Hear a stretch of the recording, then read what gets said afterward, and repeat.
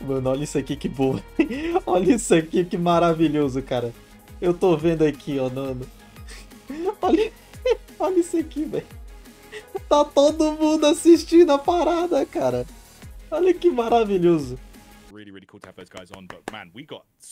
Cadê a Paul de May, mano? Eu nunca na minha vida quis ver um homem tanto quanto agora. Yes! Primeiro, pera aí, isso aqui é importante, Gangrel. Isso aqui é importante. Guarde cancel no ar.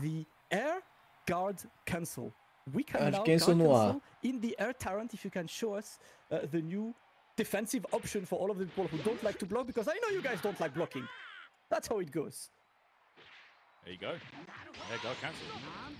Já vi que o Super Dash continua cursed, mano. Já deu pra ver. Air-to-air series, like the kind of like the staircase down. Minha nossa senhora. That for the most part, like you'll be safe to block the air guard cancel in like most situations. I think where it really becomes a threat is against like the special move anti-air attacks. So like a really common one is like Teen Gohan, like 5LLL.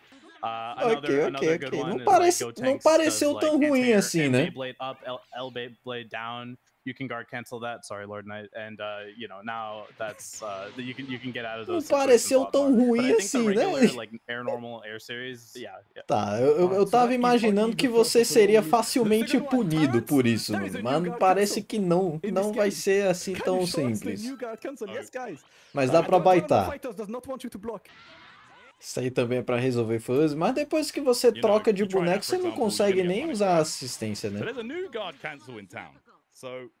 Pera aí.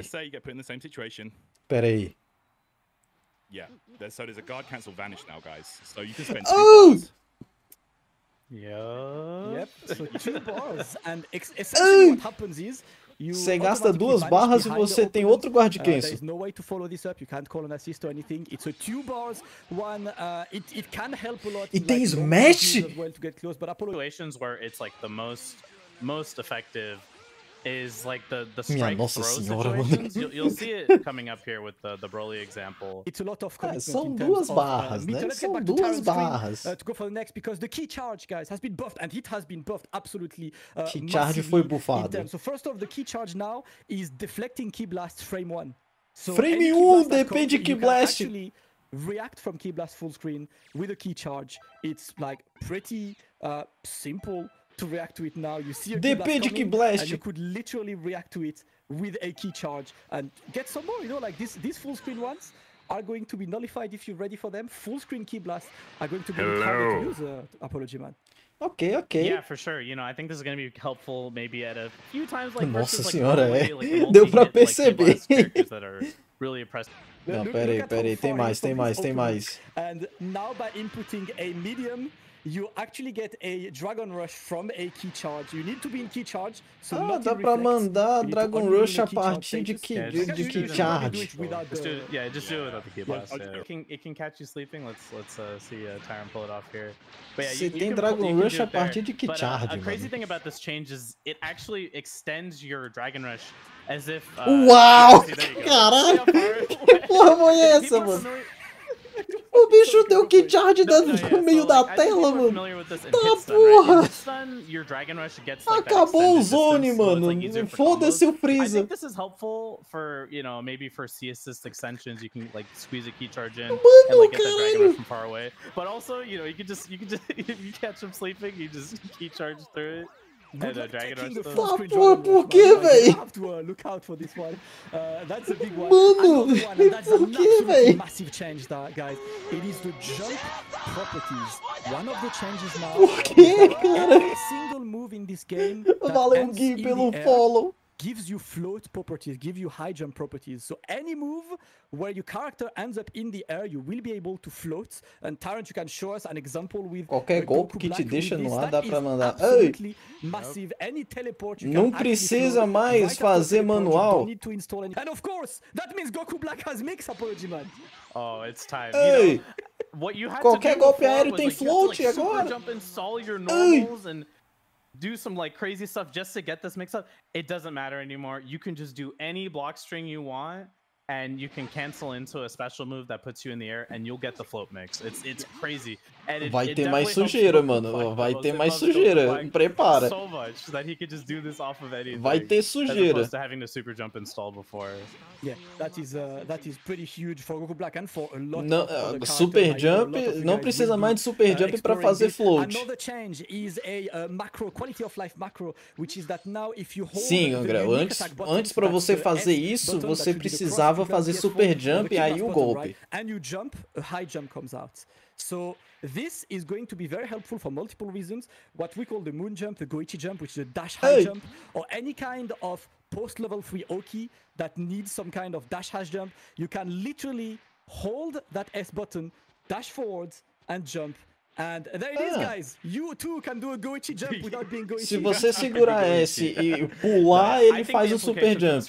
Are crazy because eu não sei, isso aqui eu não sei. Eles deixaram o jogo mais simples para fazer coisas mais interessantes. Isso aqui você conseguia fazer manual, mas era muito chato de fazer, cara. And you'll get this like perfect, super easy moon jump. Yeah. So what you want to do, I think like the difficult thing will be is like finding the places to hold down the S button, right? So the most common places I found is like when you block something or you did like a whiff mid IED back button, you can like hold S there. You reflect something, you're holding S there. Mestre Kami não consegue. And then you can just buffer out like the moon jump super easy. You can now Z change of any special in this game. How crazy is this? Tyrant just told me some man. Yes. Ah, meu Deus do céu. Yes. Confirm everything. Command grab, Z change. DP, Z change. Beam, Z change. This is crazy. Crazy change. I love this. Oh my god. This is mano. Things you can do with it later. Mano, tá foda-se agora, mano. O último patch vai pro caralho, mano. You need your assist available to do this Z change tag. All you do is during any special move, on hit, block, or reflect. You can't do it on whiff. It has to be on hit, block, or reflect. You press raw tag, which is either hold assist for you or press forward plus tag, and you will go and get this tag, and it'll put your assist into raw tag cooldown. Yeah. And you can use this for so many combos. Like that, like there's like a lot of situations where you're in that video. Dá pra fazer block, velho. What you can do to mix and unblock. This is the kind of stuff you can do with a blocked special. It's like, mano do céu, Yamcha is kind of low on life. Por isso. Real quick. My Gotenks as well. Por isso, Lord Kenso de 2 barras, velho. É por isso. The defense has been buffed. Agora faz sentido, cara. So having new offensive tools and new extension tools is absolutely important, Apology Man. Yeah, for sure. Agora tudo faz sentido. Tá, tem lane de recovery, mas tem boneco tipo Bardock que consegue fazer golpes no ar depois. Of course, a lot of combos can be done, and we have a small combo video with Z changes that our boy Over prepared. Can we take a look at the isso vai, mano. Change? Take a look at the kind of stuff we can do. Tyrant, I mean, I was looking at you like doing stuff. You found a lot of this Z change stuff already, right?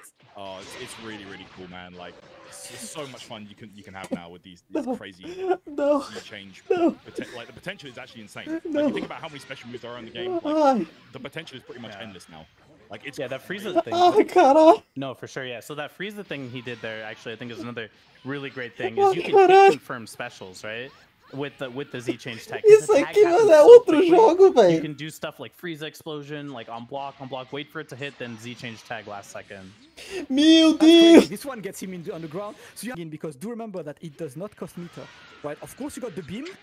So you get a beam into your half an hour long S-Broly combo, sorry, because you know you guys S-Broly player like this kind of combo. Mano, caralho, é outro jogo, velho. To confirm from full screen in a o jogo ficou loucura, mano. Kind of extra defensive options that your opponent has, but the last and not least, Apology Man. In normal ways, and you'll see it here with base Goku. Base Goku notorious, you know, really good command grab, but it's hard to combo off of his command grab into assist because he tosses you backwards. But now with the Z change tag, you just bring in another character and you get a really good combo just like this. Gogeta's command grab is another one.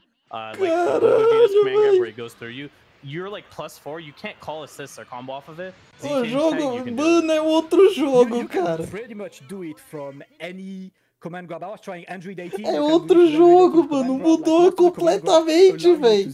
That's gonna be changes because these ones are also important. So we tem just mais. For Z-Change, the guard cancel change Tá. and vanish, Dragon Rush and key charge. Z-Change a gente já viu, mano, tem muita coisa. The effect of Sparking and you'll be able to do o Sparking ele só vai acabar quando você dropar o combo, mas isso aí, dropar ou terminar o combo, isso aí é só quando você tá com o último personagem vivo. Quando você tiver com o último personagem e você tiver batendo no desgraçado, o tempo de Spark não vai contar, mano. Ele só vai contar quando você não tá batendo no desgraçado. Ah, louco! Caralho, o patch tá interessante, mano. O patch tá interessante. Não, Shelby, quando você estiver defendendo, vai ficar tudo normal. É quando ele estiver te dando um combo. Diminuir o tempo da assist C, mano. Não, tá escrito ali, aumentou, não foi isso não? Length não aumentou não? Peraí. Me ajuda aí. Guard cancel vanish, and you can do it super late. Aumentou, right? At first I was like, oh, is the invul sooner? Moves. Essentially, what happens now is this is a classic Cell combo. Right, this is the current one. You can see the meter nerf right now. Cell is not building much meter because he's currently in meter penalty because it depends on a lot of different factors. Now, it only depends on how long the combo is. So because you use perfect attack, and perfect attack is long, that already runs that timer down a lot. Look, he's already building meter. Ah, porra, mano. Vai, caralho. O tanto de TOD 0 agora, velho. Mestre Kami foi bufado, mano, com isso pra caralho. Attack scaling. I know you guys have been talking about double super for a while, and I can double super voltou. I would say almost back. They're not as strong as before. Double super quase voltou, mano. Quase. Apology, man. You've been like labbing this on quase. Double super. Quase. Yeah, so overall, it's still not, you know, it's not like how it used to be where you just double super all the time. Quase. I think it's like in some very, very niche situations. Mas tá aí. So a Goku, right? You do a full Goku combo, blah, blah, blah. And then if you scale your Goku combo enough where you can't do Bios, vamos ver, João Vitor, do Bios. So if they can show the second one, yeah, that's yours, Apology, man. Yeah. So like in this example, right, I do Tien's like extension super, right, where you do the pump. And, you know, the 61 or 6101, right? But if I double super now, it barely does a little bit more than that. So, you know, it depends on the situation. It can be barely worth it. Like, it's pretty minimal. O meu time voltou, moleque! Back, you're going to see them all the time. But there are times o it is now actually worth it to go for double super. It is a little bit... It is the optimal route sometimes. It will allow to like squeeze a bit more damage. It's not massive. But it works, and then about o meu time voltou. If we can go back to the patch note, we have, you know, 4 little quality of life. Bios tem a realidade de novo, mano. O 2H tá funcionando melhor. A gente ainda não entrou nos personagens, isso aqui é só mecânica. Caralho, só as mecânicas já. Puta merda. Ainda tem os bonecos. João. É contigo. This is the guy you want to see. Oh boy. But shall I show him? Press that button. Show him, guys? Shall I show him? Press that button. Press it. Come on. You can do it hard. Chat. Let's go. So 10 frames, voltou. It also moves forward like Gogeta. 10 frames. On steroids. What? It's back. The Super Saiyan Goku. Ele tem o range, tem o frame, voltou. But It is 10 up close. You can actually use that move now.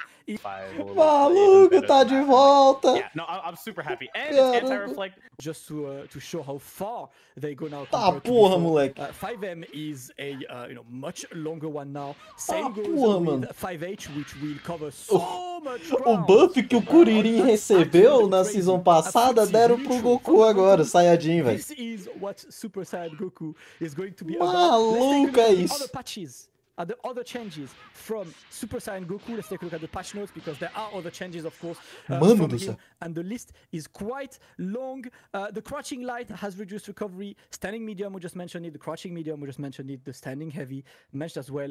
The crouching unique, so the down key blast, extending the move, initial hitbox downward, and jumping medium attack with a little hitbox buff. The Dragon Flash Fist goes a bit too far, which is cool. The Kamehameha, melhoraram o range. Massive buff on this one, which allow extra combos, which we will showcase in a second. Peraí, Kamehameha, Super Dash, agora pode usar Super Dash na segunda metade. For Goku changes.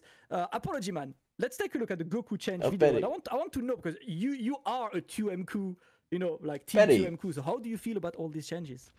No, dude, I think they're super huge for him. And yeah, we were talking about the crouching light buff earlier. You're going to see that change a lot. And also just like his medium buffs in general, you're going to see this as a trend throughout the patch a lot.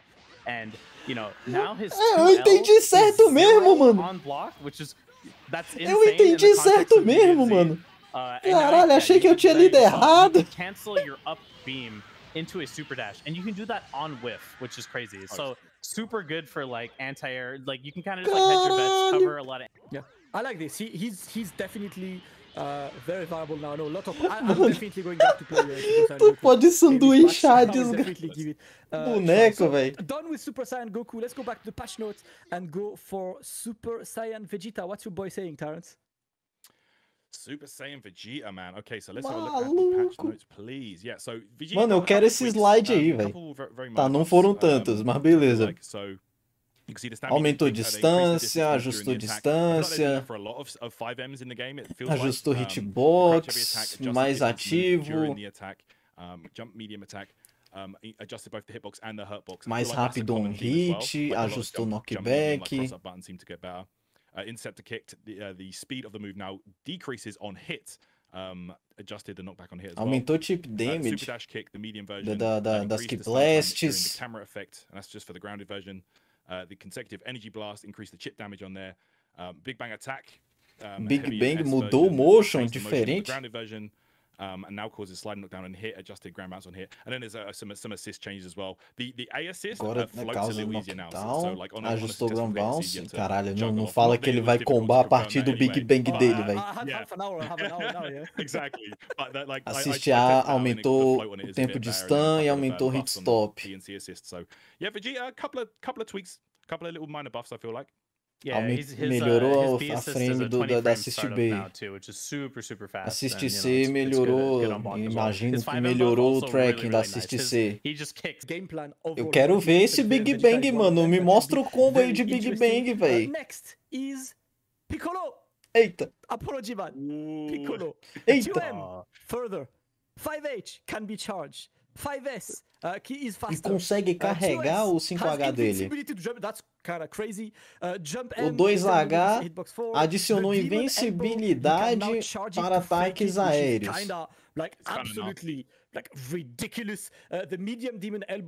Melhorou a hitbox do Jumping M, velho. Ah, se você segurar o Demon Elbow agora... É tipo Bills, que você só invoca a orb. Tá, porra, mano. Você faz isso com qualquer um agora. And when you full charge a special beam cannon, you can call like assist during it. It's kind of, there's like a couple combo situations. I'll show it later. But if you block it now, it's only like -2 on block. Você pode chamar assist enquanto carrega a parada. The elbow buffs and the 5S buff are so good. His 5S is so much harder to react to because you're looking for the elbow, the dragon rush, the IED buttons. Like o maluco virou monstro, velho. Now you can just get them with 5S scoops way easier. And you'll see his elbows actually got a 1 frame. Ele virou DP aéreo, velho. Virou mesmo, mano. recover from your elbows like a little bit quicker. Tu pode sniper a gente com o braço, mano. And the 2S now has head invul, which is really nice, and that's even when you charge it. If you whip the elbow now too, if you just hold the button down, you'll go through them and not do the elbow. So you can like set up these like corner pull situations like this, right? So you can get some crossing setup. Caralho, meu ouvido direito. I'm so happy. Caralho. Tá, porra, mano. He needs it. He needs it. And schmoving. Yeah, so you can link. We showcase you show us new combos with Piccolo. O bicho sozinho deu 6.000 de dano, mano. The jab after it, and here, we got a stylish combo here. We need to know, like, do you have a friend at Arxis Apology Man, or like, do you guys have like your boy working there? You're like, listen, man, you know, Piccolo's kind of a... Só assim. Just gotta complain on Twitter enough. That's all you gotta do. O 5H dele é full screen, velho. Maluco. Não precisa mexer nesse bosta, não. Pode ir pro próximo. Ficou mais fácil de converter o 2S dele. Melhorou os dashzinhos lá que ele dá também. O DP heavy dele. Ele vai mais pra frente e tem mais stun agora.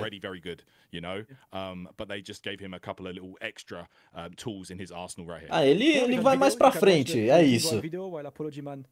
Será, mano? A gente não chegou ainda nele, cara. Prepara. The assist buff is Eita, nice. You porra. get 5 extra frames of hit stun on the DP assist, and like a common thing that would always happen is you'd block, call your DP assist, and you'd be in too much block stun to get a combo off of it. Now in more situations, you're going to be able to like convert that DP assist. And his B assist buff is nice. So because he shoots, Ele like, converte extra, sozinho like, depois do now, DP, really cool. mano. And yeah, off the EX DP you see there mid screen you can link an EX kick. And in the corner, like Tyrant said, you can link a 5M. Overall, I don't think it's like super worth it, like damage-wise for him. At least so far, I think some of his better routes are better. Assist B ficou viável, hein? Assist B ficou mais viável. A full forward, which is caramba, os bichos tacaram foda-se, mano. Just quality of life stuff. You know, I got a couple new nice os bichos tacaram foda-se, isso é muito bom, velho. Eu fico um pouco preocupado com as mudanças, tipo, né? Algumas mudanças. Mas depois que eu vi a parada de tu trocar depois de Special, eu entendi por que tinha guard cancel. Vamos, Frieza, vamos. Can you do a 5M, Tyrant? Like, be there, stay there, do 5M. I just want to see a 5M from yeah. Oh, go further Tá, back. You can go even farther back than that, Tyrant. Ai, meu Deus. That's point Put your blank, back to the corner, Tyrant. Put your back to the corner. Ai, caralho. Thank you very much, Tyrant. Play footsie. Mano, e o Bills, mano? Eu quero ver o Bills agora, cara. 5M, massively buffed. So eu quero ver o Bills, mano. As soon as Frieza is in a contact area. And of course, o bicho mandando deb, mano, em direção no Vegeta, velho. Oh my goodness, yes. Bicho só no deb, velho. Foda-se. Basically, this is an actual physical hit now. This is no longer a projectile. Não é um projétil. With this button. so yeah. Não é um projétil. So I know the Frieza players have been wanting this for a long time. No longer the worst matchup in the game, Broly versus Frieza. Caralho, velho, esse jogo mudou completamente, cara. Parece que aumentou também o range, não é? Parece diferente, além de não ser mais projétil. Golden Frieza has a massive buff, which is when you turn into Golden Frieza, every single time you tag Frieza out, the timer resets. So you will want to play your Frieza as a mid and just restart every single time. Toda vez que o Frieza sai, o Golden Frieza reseta. So if you turn Frieza into Golden and you think the timer is about to run out, you just tag him out and tag him back in with another Z-Change later, and he's always going back to Golden Frieza, velho, é eterno. Ridiculous. It also resets the timer. So if e se o Frieza mata também, reseta. Não, eu falei pra vocês, cara, como é o último patch, eles vão tacar o foda-se, mano, vão buffar todo mundo. Quem duvidou aí agora, mano, ó, eu não sei o que eu quero ler, mano. 5L, aumentou a distância. 5LL, agora é tratado como um projétil. Sem propriedade de Ki Blast. Aumentou a hitbox pra cima. 5M, aumentou a distância. 2M, aumentou a distância. 2H, não é mais um projétil. Não mudou muito. Diminuiu o recovery do 5L. 5M, aumentou, é mais rápido. 2H, o personagem vai pular durante o motion do 2H. Não, 5H quer dizer. 5H pula? Ginyu like jump. So like if you hold, you know like how he can charge his 5H, you like press up, he does Ele pula no 5H? I mean, I haven't really found them. It's kind of interesting to Rikumi tem mais tempo de stun, aumentou hit stop. Let's take a look at the Ginyu changes. Apology man, have you like given this a try a bit with Ginyu? Yeah, it's weird. There was like a buff to Miracle Bomber, like the hit stun. I think that's probably a pretty big change potentially. So maybe more people will actually start using that. But the body change buff is actually it's kind of a buff and a nerf at the same time. So now when he damages himself, he spends an extra meter to do even more damage than he could do to himself before. So now it's like 35% that he like does to himself, like total if you hurt himself. But if you don't do anything, this behemoth typhoon, like regular body swap. But yeah, o Ginyu gasta mais barra, mas causa mais dano a ele na hora do body change. But yeah, the 5H like bouncing over them, like I don't get it. Like I don't know. It's kind of funny. You could jump over their head. It's like Ginyu tem mix agora, mano. You could do some interesting stuff with this, but it looks kind of funny. O Ginyu tem mix. But yeah, interesting changes for Ginyu. Up next, after Ginyu, we got Trunks. Let's take a look at Trunks. Patch notes. I think Trunks is one of these characters who got quality Mudou of life pouco. change. So the crouching light reduces recovery. 2L menos recovery. 2M aumentou a duração, fica mais tempo ativo. Mudou a distância. Cyclone Buster, eu não sei o que é isso. Now has a follow-up, so Trunks essentially gets a level 2. If you hold the button, Burning Attack, segurar o botão, depois vai consumir uma barra e vai ter... Ele tem follow-up no Burning Attack? Ele tem follow-up no Burning Attack? Aumentou o range do throw dele. Virou. E bufaram o Assist B. Caralho, é outro jogo, mano. Os bichos foram longe mesmo, mano. É outro jogo. Céu, eita, cadê o destruidor, moleque? Maluco! Cadê o destruidor? 2M tá mais ativo, diminuiu o recovery, ajustou a distância que ele anda.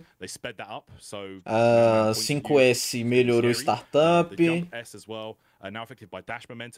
Jumping S agora é afetado por Dash Momentum. Rolling Crush, o L e o M ajustou o knockback no ar quando acerta. Ajustou o comportamento do golpe no ar quando acerta. Aí no M especificamente, aumentou a distância que ele se move. Buffet Attack, adicionou invencibilidade para golpes aéreos. Não já tinha? Não já tinha? Kamehameha, agora pode dar Super Dash também, igual o Goku. Tem mais stun. Diminuiu o knockback. Yeah, the energy field buff is nice. Ajustou o scaling. Energy field. Pera aí, virou Meu Deus! Yeah, for sure. The energy field being in Volframe 1 is big because virou DP o level 1 do céu. You can kind of vanish to save yourself. So it's actually super duper annoying. Olha isso. Now you see he has like a new combo with his up beam into the super dash, which you'll see a lot with some other characters as well. And now that he retains dash momentum with his jumping S, there's a lot of characters that you couldn't do a mid-screen jump S into super dash on. Like that was like his classic combo. Ó, 18 aí, moleque. Olha a lista. Não foi tanto assim, não. Achei que ia vir mais. 5M é mais rápido. Ela se move mais pra frente. Jumping M é mais ativo. Aumentou a hitbox e a hurtbox pra trás. Grab. M Heavy aumentou startup. Ai, caralho. Aumentou startup de grab, ai caralho. É mais ativo. 17 leve. Mudou a forma do hit. Mudou o movimento dele, do 17 leve. 17 heavy. Não consegui ler tudo. Ai! Ah, porra! Ah, porra, o Silver tá feliz agora, mano. Ela consegue cancelar a barreira não só em Super agora, mano. Now it's 9 frames as opposed to 10 frames before, which is also 5M 9 frames. Mano, é outro jogo, mano. E nem chegou nos meus personagens ainda, cara. Next character is Gotenks. And Tarrant, what did Gotenks get? Gotenks, eita. What Gotenks got? How dare you? This your boy, man. Well, Jumping L, aumentou a hitbox pra baixo. Jumping Medium, aumentou a hitbox nos lados. É mais ativo. Aumentou recovery. Jumping S. Mudou o input. Pirueta leve. Diminuiu o dano quando usado em combo. Tem mais scale. Pirueta heavy. Aumentou a quantidade de hits. É mais fácil fazer agora outros movimentos no ar. Aumentou o chip damage das Key Blasts. Diminuiu o dano do fantasma. E bufaram Assist B. Nerfaram o fantasma. Ou seja, Gotenks não mudou muito não, mano.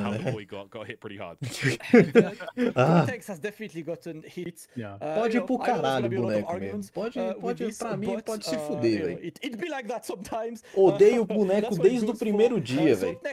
Dia 1 eu já falava, esse boneco é uma merda. Olha o Kuririn. Ah, não foi tanto não. 2H é mais rápido, diminui o recovery. 5S é mais rápido, aumentou a forma que o golpe acerta. E a hitbox aumentou quando o input adicional é feito. 2H, não, 2S, mais dano, ajustou o input. Jumping M, aumentou hitbox pra frente. Então os loops dele devem estar mais fáceis de fazer. Não recupera só vida azul, Kuririn, mano, ele recupera a vida. Não é só vida azul. Virou o Faust, não. O Faust é horrível, Jedi. Calma lá, mano. O Faust é uma bosta. Só na questão do healing, né, Jedi? Só do healing. Vou deixar claro.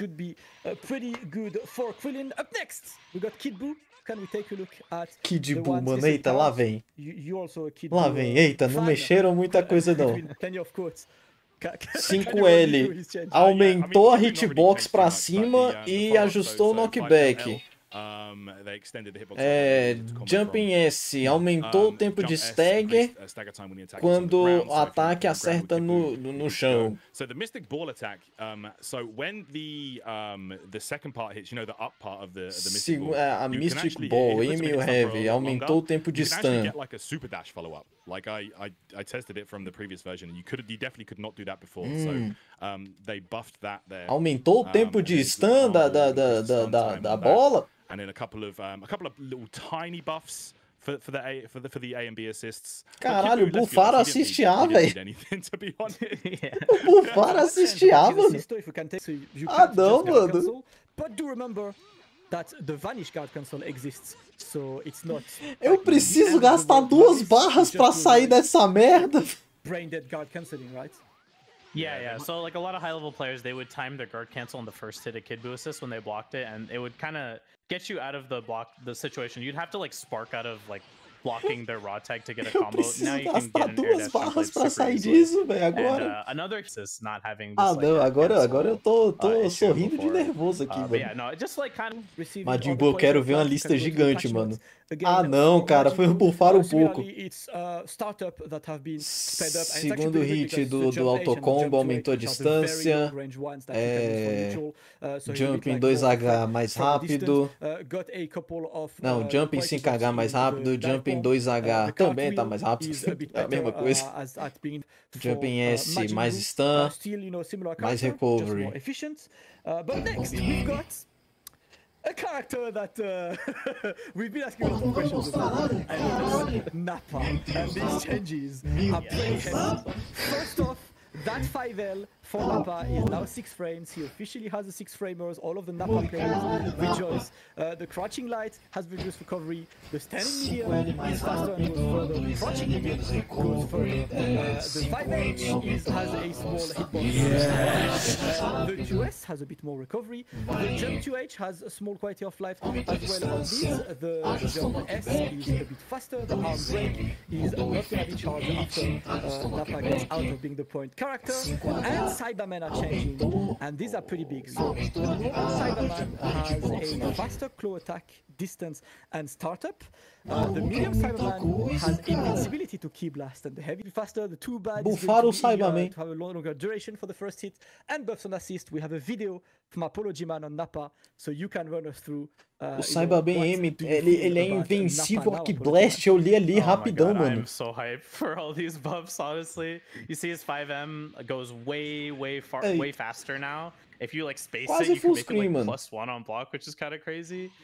His 5L is 6 frame now. His 2L is 0 on block, like some of the other ones. But his Cyberman neutral is good now. That was like the #1 thing I've been asking for Nappa for so long, is make the Cyberman good in neutral. So as you see right now, you can't shoot him. Like if you shoot Key Blast at him, Beeves, like if you shoot your assist, it will not destroy the Cyberman. And you have to punch it. Like you basically have to physically interact with it, and you can't whiff cancel on the Cyberman, right? So if I see you punching the Cyberman, I'm just gonna 5H you, you know, right? Like it's a huge, you have to like take a commitment to actually destroy the Cyberman, and all the Cyberman actions are a lot better now too. And also now you get a combo off of his air-to-air, which is a little bit better. You see here, if you hold his jump 2H, you can get a faster jump 2H, which is 16 frames. And it will let you get a little extension. You don't get the full follow-up, like downwards, but you'll be put into like, caralho, que da hora, véi. And you can cancel into que da hora, a super dash or his look how high up he goes. Nossa senhora. It's fast. I think there is just one thing to raise, which is this actually changes stuff about his restand, because the claw being faster will olha isso, mano. Foda-se. Foda-se, Bruno. Caguei pra tu, velho. Sim, do Porongo. Quem faz é a Axis. Axis que faz o balanceamento do jogo. Caramba. No, for sure. We need to run so many. Android 16. Mas eu acho que não é o mesmo time, não. Olha o 16 aí. Parece pouco. 5L. Vou pular os normais, mano. Dynamite Drive. Aumentou o dano. O aim e o heavy. Aumentou mais rápido, mais ativo. Agora assists vão... Agora ele ignora assist. Ele agora é invencível a assistências. Ajustou a hit stop durante invencibilidade. O jumping lá agora ele é invencível a ataques aéreos. His 5L was like quite negative on block. It was -8 before. Now it's -4, which is really big because 16, one of the best things he has in neutral. Olha, melhorou o hitbox, mano. Now it being -4 is, I think, like ele podia fazer no ar, mano. He has some like new combo routes now with his jump 2H, with how the hit stun on it now is the. Eita porra! Yeah, the dynamite driver, like it's faster now. Like it goes through like the assists and stuff. So if you're conseguia fazer no ar, beleza. Like you're gonna hope you guys will ele conseguiu ou não conseguia, mano? Next, can we go to the patch notes and go for Yamcha? What did Yamcha get, Tarz? Yamcha. All right, so Yamcha. So again, another character that didn't really get anything too crazy. The crouch reduziu o hitback. Nice little buff there. Reduziu o recovery. Increased the distance moved during the attack. So like a gente vai abrir as tarefas, vamos ver. He goes a bit further now, I don't know if it's full screen like the others, but it's pretty far. 5M aumentou a distância que ele se move. 5S, a hitbox acerta mais embaixo. It's more likely to get you there. Wolfang Fist follow-ups will now shift backwards a little bit after the motion. So I'm not sure what that changes too much. Did anyone lab that a lot? But Flash, eu não sei que Wolfgang é isso aí, velho. That change means, but it should be interesting for Yamcha players. The Wolfang Fist Flash increases the stun esses aí eu não sei de nada do Yamcha. So just to kind of balance it out a bit more. Let's go straight to the Tien video. Apology Man made a showcase video for Tien, and I would like to see the changes. Apology Man, what can you say about Tien? Ai, caralho. Yeah, so he got some really nice buffs. They keep buffing his knee, and now finally I think it's like pretty good. You can do some mix-ups after it. You see here I can absorb it's actually head involved to super dashes when you do the M volleyball fist, and his EX chop, like the overhead, it has a frame, like some frames of guard point. So if they mash jab, you'll actually like guard point through them. And you see here, I'll do some of the knee mix up. Yeah, his standing medium got a buff, which is huge. It already went really far, and now it's even faster. And his jump S has more hit stun too, which lets you get some new combos mid screen. You can combo into his medium knees now too, like mid screen, which is really big, and lightly, like super late in combo. Antes precisava fazer EX pra isso, mano. Ah, ganhamos. And you can also, after the light knee, since the recovery is less, you can exatamente, Scooby, é exatamente, só tem buff, mano. Só tem buff aqui, cara. Todo mundo vai ser buffado. He got a lot of nice buffs. Ah, porra, mano. The armor on the EX chop is so cheap. I don't know why they gave him that, but like you can just do it in pressure. If they try to mash you out, you just guard through them. He's going to be like, melhoraram o armor dele, mano. Quantas vezes eu já não me fudi por causa dessa bosta? But yeah, good for Tien. We're gonna go back to Taran's screen.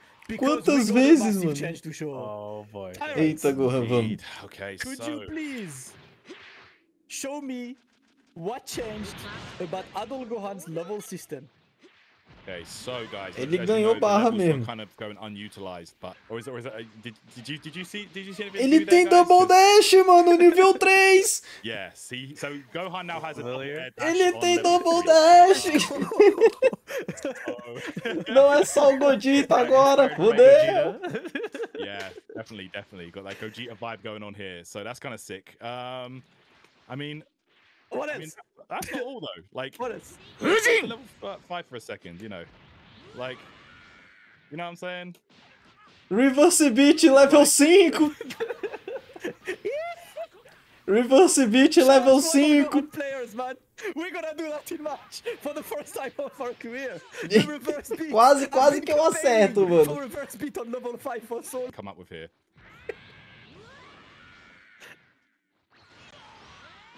Ele cancela especial em especial, mano. What is this? Ele cancela especial em especial, mano. Oh man, it's crazy. Nah, come on. Special Can you go cancels. full screen? Can you go full screen and do a beam into back fist? Just for the lols. Caralho! Just for the lols. Like, go full screen, beam. Yes! Who needs footsies? Dude. Yes! Ultimate Gohan. Listen, you guys have been labbing Adol Gohan like crazy with plenty of big combos. This, you know why I love this? Because realistically, you never get level 7 in real life. So, this is so broken that it might finally... Mano, tem que lembrar, ele tem reverse beat, tem especial. Level 7. Let's take a look at the patch notes. Double dash. Adol Gohan. Just to read through the rest of the changes. So his crushing medium has increased attack as doing the potential unleash. We just went through this, and another big one is his A assist. A gente vai ter que aprender o jogo tudo de novo, cara. Assiste A tem mais stun, assiste o B mais rápida, aumentou a quantidade de hits e tem mais hit stop. It's gonna be absolutely ridiculous. My man activated max mode indeed, guys. It's gonna be ridiculous. Let's move to the next character. Actually, hit. Hits. Minha nossa senhora. What's hit about? Minha nossa senhora. Pera aí, o hit tem um Cyberman?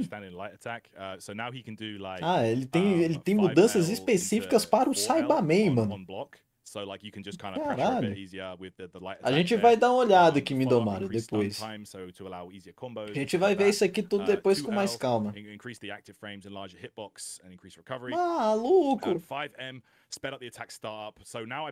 O negócio, toda vez que mexem no hit, o povo fica puto, velho, falando que é nerf, que foi nerfado. Todas as vezes. Calma, Mu, a gente tá indo aos poucos, cara, vai chegar, Mu. Calma.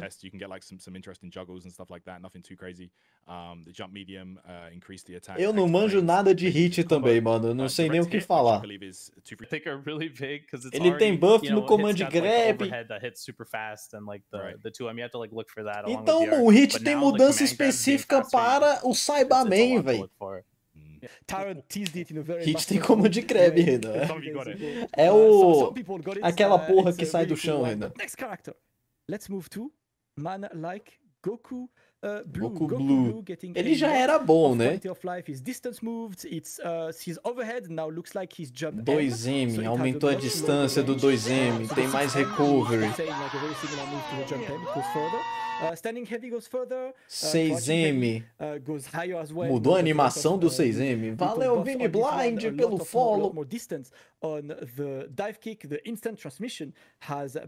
5H, mudou a distância. 2H, aumentou a distância. 2M, aumentou hitbox, é mais ativo, tem mais recovery. Valeu, Raul Vanzei, valeu pelo follow. O que é Divine Void? É Umbrada?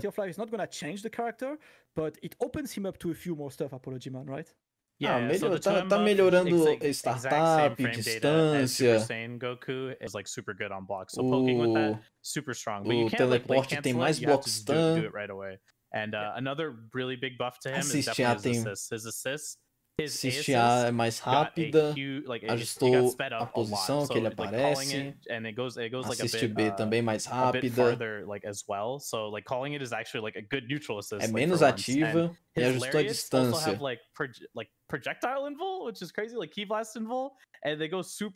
Assiste C mais rápida e ajustou a Hurtbox. Alguém foi nerfado? O Gotenks, Doppelzinho. Foi levemente, quase nada. Valeu, Berna e Kaique.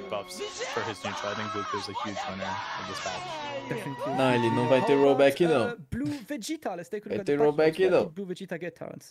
Okay, so a couple of interesting things actually. I feel like Blue Vegeta has been getting some nice changes. 5LL é mais rápido. Ele vai mais longe. 5M vai mais longe. 5H enlarged, aumentou a hitbox, mais ativo, mais recovery. 2H aumentou distância. Jumping M ajustou hitbox, mais ativo. Jump M was buffed. Super Dash, o follow-up do Reca dele, o Leve e o Heavy. Mais Lane Recovery. Porra, fudeu. Level 1, aumentou hitbox. Não, o grab, foi mal. O grab aumentou hitbox pra baixo. Big Bang é positivo. The same way that Bardock uses his Lancer, like it's plus on block now, so you can like you can frame trap people with this. You can keep positivo. Close, like it's actually kind of crazy if you go into the lab and see how plus it is, because this Pentião Godita 4 vai ser o último, só pra te deixar, vai ser o último. And then they gave him... Mas faz sentido, porra, o golpe o golpe ele demora pra caralho, mano, ele tem que, agora deixaram positivo. Builds, vamos. Segundo hit da autocombo diminuiu a hurtbox, então é mais difícil dar peteleco nele. 5H, invulnerável a projétil. Jumping H, mais ativo. Estendeu a hitbox na segunda metade. 2H, esfera. Aumentou o chip damage. Não, as 5S e as esferas. As esferas no geral. Mais chip damage, mais stun. Mais hit stop, ajustou knockback. Menos recovery, Goku Black. Eita, agora. Vamos. I mean, he's looking quite good. I have to say, like, he got a ton of buffs, guys. So we're eating out here. The standlight attack, they sped up the timing at which the follow-up can come out. So it's actually kind of crazy now. You know, like if you whiff his light. Não, isso aí, velho, eu quero ver na prática, mano. Eu quero ver na prática, mano. And then the follow-up as well works. It's faster. Mano, olha o tanto de coisa, velho. I think now it's Cadê God Slicer? Menos scaling. O dive M e o heavy. Se você dá o dive kick, acerta o dive kick em M ou heavy, você consegue dar super dash de novo. Valeu, Sherlocks. Obrigado aí pelo follow. Binding Black Kamehameha, esse é o grab? É. Mais rápido e é mais ativo. Yeah, he's looking good, guys. Holy Light Grenade as well. Oh my goodness, guys. This super is crazy. Ele é invencível, ele é frame 1! It's a frame 1! Like, this is an invincible move, guys, and it's super good. He basically teleports now. It's like a tracking move. Ele é tracking. Quer dizer agora então que a Keyblast do Broly vai dar clash com a do Goku Black? Não, o Broly ainda vai ter vantagem porque ele lança várias, o Goku Black é só uma. Mas a Keyblast do Goku Black passa por projéteis normais. Can we look at the 121 video before we even read the patch? Apology man, you're on your own. Explain. Okay, I'm a little salty about this character's buffs, but it's okay.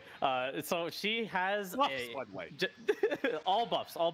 So her 5S a 21 foi bufada, mano. Pra quê, cara? 5S projectile property, so it's gonna go through every other character's projectiles. And that's so strong for her because she already had crazy Key Blast game. She can shoot her upshot upwards just like beams and cancel into Super Dash, but it's especially good for her. The shot is like much quicker and like you can kind of like she just covers so many spaces already that like her having that is just such a big buff for her. And her A assist is 30 frames of block stun now. It got buffed too. Bro. Oh my god, this character got so crazy buffed that it's I actually don't understand. And the Z change tag I think is so strong with her because a lot of characters they have kind of trouble rejumping after you Z change tag into her. Caralho, mano, é outro jogo. Pra quem chegou aqui na metade, mano, o pouco que eles mostraram, eu já tô assustado, velho. A gente ainda não chegou nas DLCs ainda. Eu já tô assustado, cara. Todo mundo bufado, mano. which is the same. Entramos na DLC agora. Depois do Bardock é o Broly, moleque. Depois dele é o Broly. 2M aumentou a hitbox. 5H aumentou a distância. Balance Spear M diminuiu o scaling. O Heavy reduziu o scaling. No ataque adicional, que ele dá 2, né? É mais rápido. Hello. E Gigas. Baca, o Goku Saiyajin, ele ganhou a perna dele de volta, Baca. Ele tem Double Super de novo. Double Super voltou, mano. Tá de volta. Voltou, mano. Broly. Broly. Oh my goodness, guys, you want to talk about 21 buffs? Would you like some Broly buffs with your 21 buffs?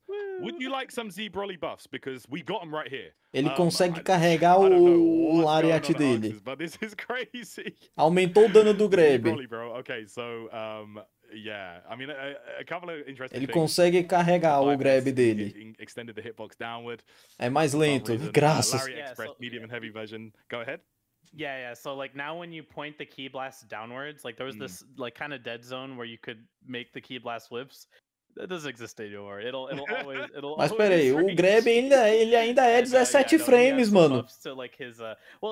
O grab ainda é 17 frames, mano.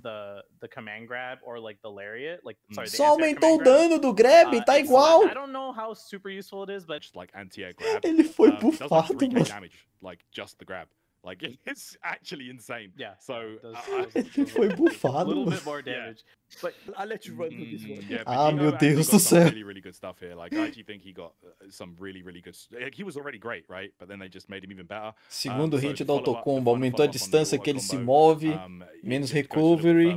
5M mais rápido e aumentou a distância que ele se move. 5H aumentou a distância que ele se move. Jumping Heavy aumentou a hitbox pra frente. Spyro Hill Shot, o que é isso? É o chute dele? Pera aí, Spyro Hill Shot, o que é Spyro Hill Shot? He has a level 4, so he can do ele tem um level 3 and then he got a buff on his C assist, and then of course the C assist. Pretty much everyone got that. Por que ele tem um level 4, mano? But yeah, the GO I feel like this one is kind of nuts. Pensavas. Guys, I'm going to say it right now. I think Zamasu got a skyrocket straight into maybe top 10 of this game.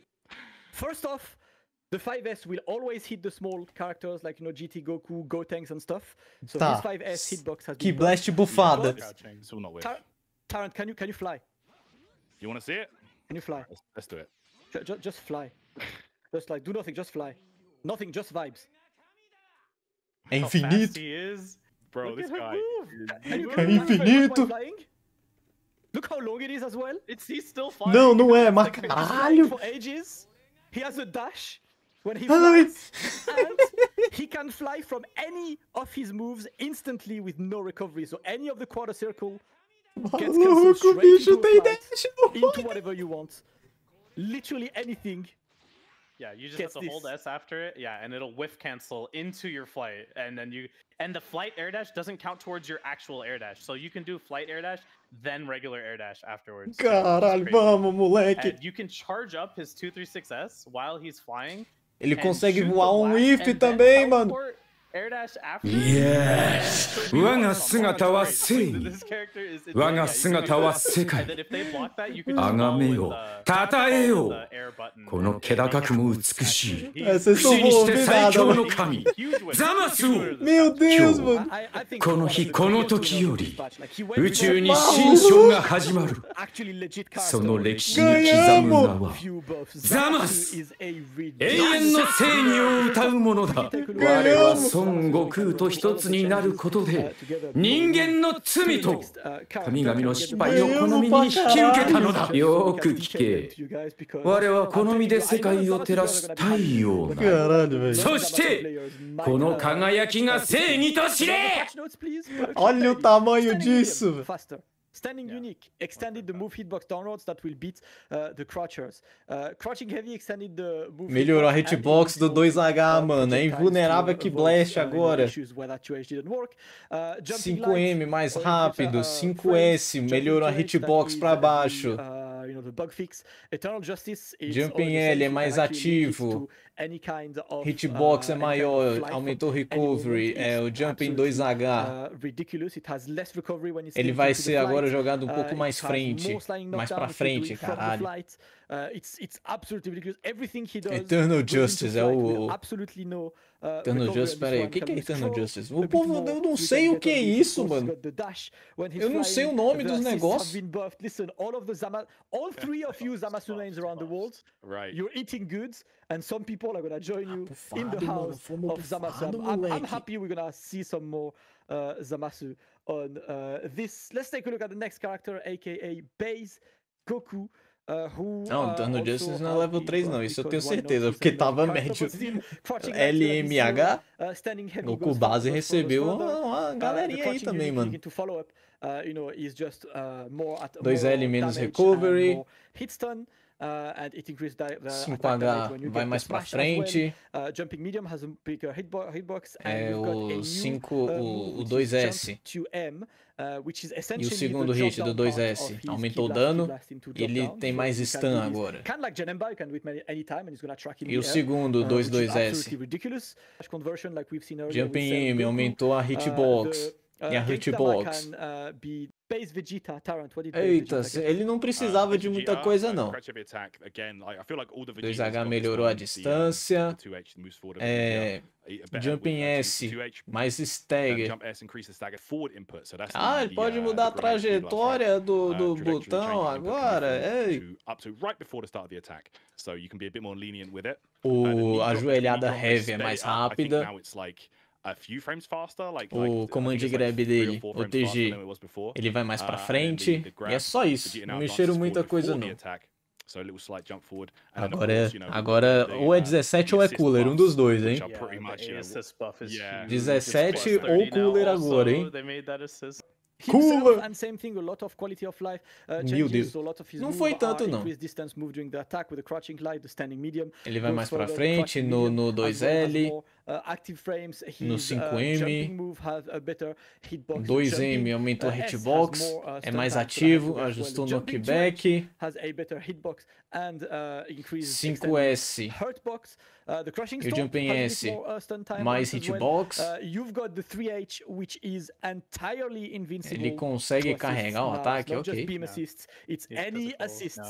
Any assist in the game, you know, like when your opponent has an Genocidal Uppercut, é invencível a assist, é qualquer uma. Qualquer uma. É o 3H dele. Invua qualquer assistência. Sliding Sweep, que é isso, mano? Eu não consigo identificar pelo nome dos golpes, cara. Axel Drive eu sei que é o hack dele, tá? Mas o que é Sliding Sweep? 3H? Finishing Driver, o que é Finishing Driver? Reverse Gear, é a giradinha?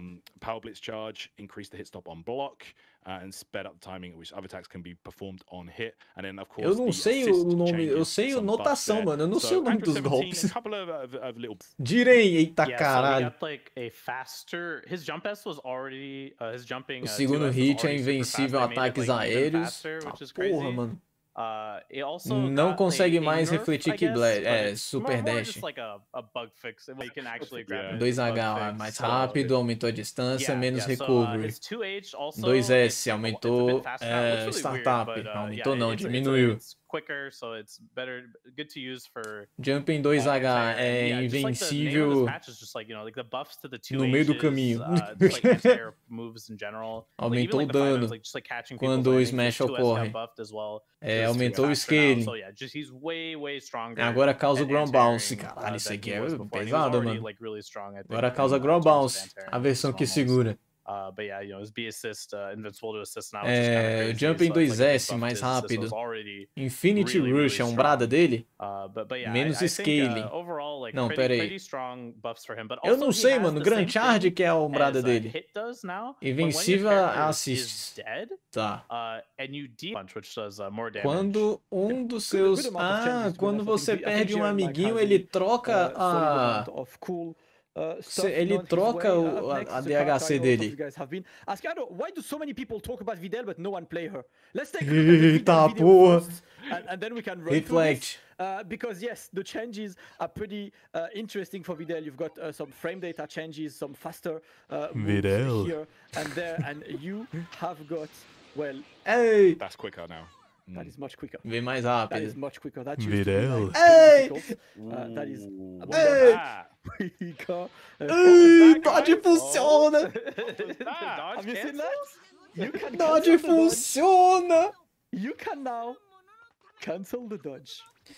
Videl finally has a I want to say acceptable reflect. Dá pra chamar outra assist depois do...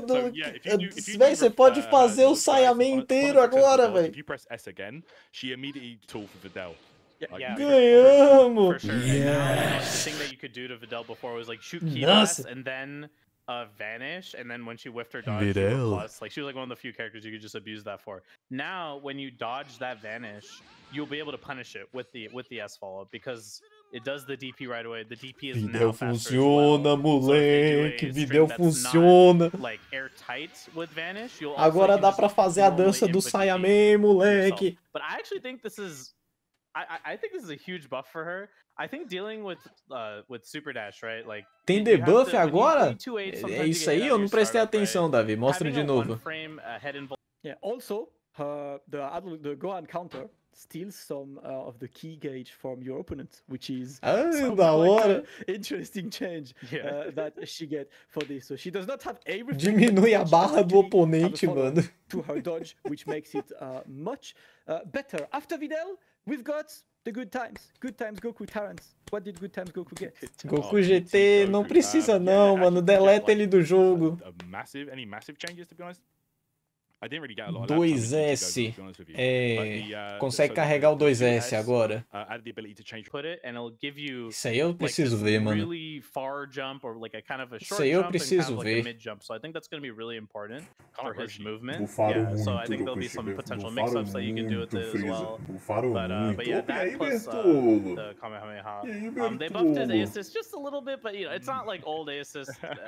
Bufaram assiste A de novo. Bufaram assiste A de novo. Just some tiny nice buffs. I think the Pogo buff is kind of antes tinham deletado assiste A, né? Agora voltou. Voltou, não tá como antes, mas tá menos ruim.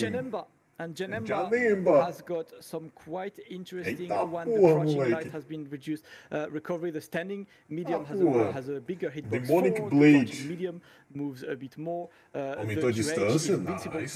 Isso com a eita, o grab dele tá mais rápido. O grab dele tá mais rápido, o leve. Medium has a better hitbox. Jumping 2H has a better hitbox as well. And Phantom Shift, que é ele agora pode, ele pode usar de novo. Se algum input direcional mais S for aplicado enquanto ele se move. Janemba agora ele vai pousar no chão se o golpe é feito numa altura baixa. Peraí, o counter dele é invulnerável. Frame 1 é DP, mano. DP de Key Blast, assist. Nossa. Esse boneco vai ficar da hora, mano. Eu quero saber da frame data, mano. 5L, aumentou a distância. 2L, mais rápido. E aumentou a distância. 2H, aumentou... melhorou, ele é mais rápido. 2S, ajustou o knockback, diminuiu o block stun. Just buffs, guys, pretty much for this dude. Like Gogeta, I know like he's a fan favorite character. Jumping médio, aumentou o hitbox. Olha, de frame data eu não vi muita coisa não, mano. Agora causa knockdown. Quando não tem o... a câmerazinha. Eita porra, moleque. Eita. 2L, melhor, aumentou a distância. 2M, follow-ups, aumentou o dano. 2H, mais rápido, aumentou a distância. 2S, mais rápido. Jumping M, aumentou o hitbox. Raging Quake, não sei o que é isso. Aumentou a hitbox.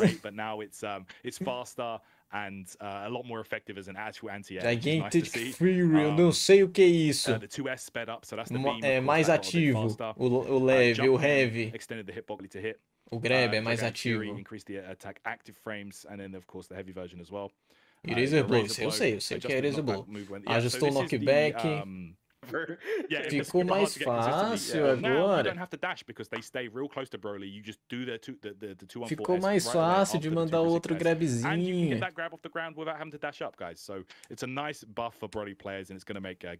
Mas não pareceu mudar muito não, mano. Pareceu mudar muito não.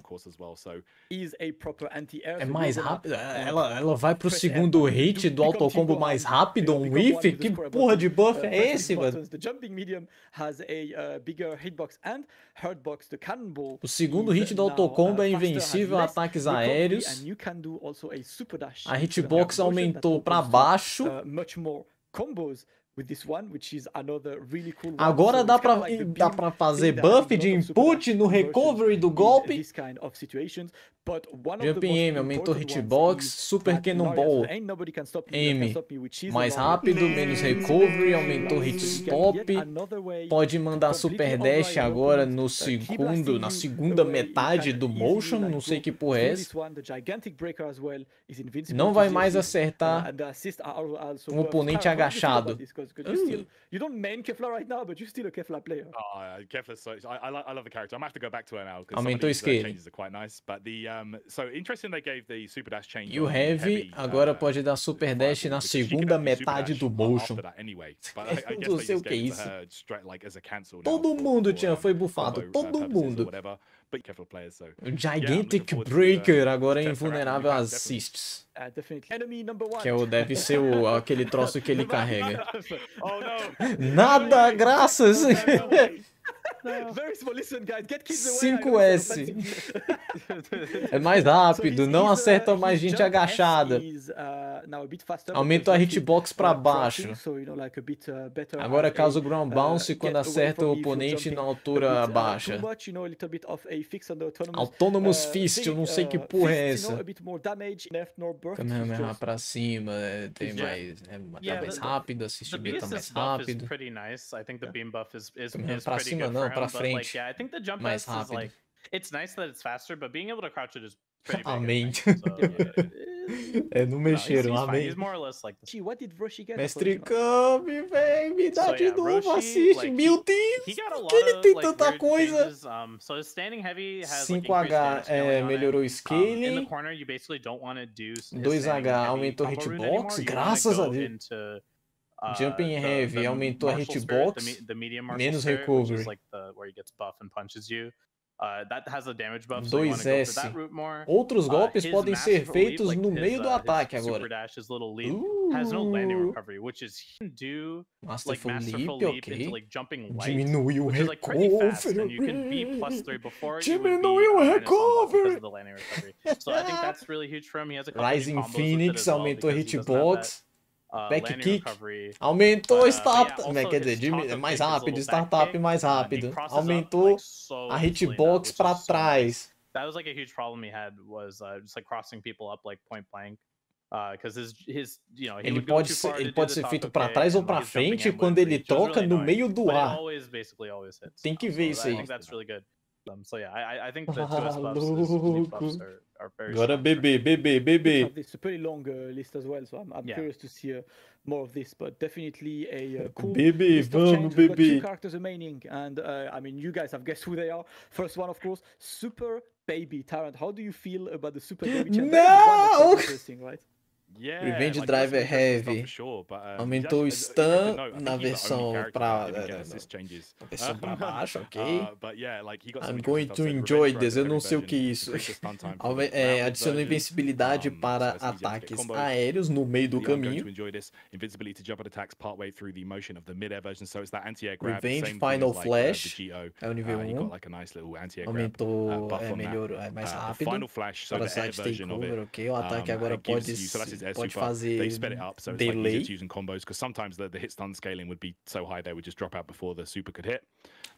And this is a real interesting one. So ele é invencível a projéteis e assistes no meio do caminho agora. Não é instantâneo, mas no meio do caminho, o 22S ele é invencível. Nerfaram o nível 3 dele, mano. A versão normal agora coloca o Baby mais longe do que a versão upada. Mas não mexeram nas assists. Gogeta. 2 L diminuiu o recovery. Jumping L aumentou hitbox. Aumentou hitbox. Diminuiu o recovery.